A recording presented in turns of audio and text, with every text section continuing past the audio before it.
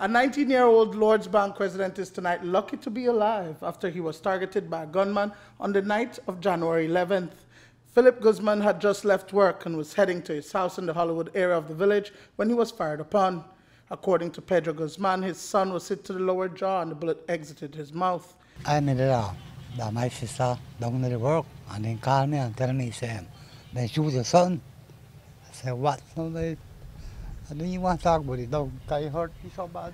We used to work at the gas station and from work, and me come from work and go home. And the boy then right there, so he said, "You sit down right there."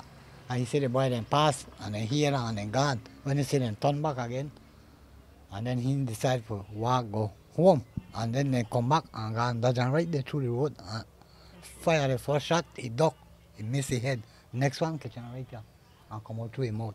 Lucky thing he come out through his mouth, arrest him and dead. Police visited the K.H.M.H Memorial Hospital where they observed Philip Guzman, 19 years of age, with an apparent gunshot wound to the body.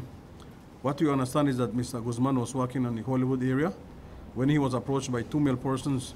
One of them pulled out a firearm and fired shots at his direction, causing an injury to his body. According to Superintendent Alejandro Coa, investigators are looking for one person in connection with this shooting incident. Police say they are checking to see if the shooting may be over a gang war in the area. He resides almost at that location, not far from where he was shot. I know that there is an ongoing dispute among two groups likewise in that area, and that is that we are following it.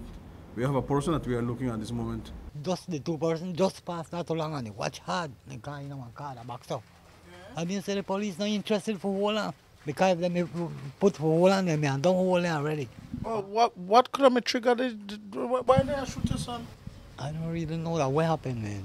You guys live here long? Yeah, we live long, yeah. We live about, what, about 3 years. And nothing like that never happened. Philip hangs around with the wrong people. You have any beef with anybody, anything like that? Well, I don't think so, because he always there by himself. Philip has since been discharged from the hospital and is recovering. Duane, Moody for News 5.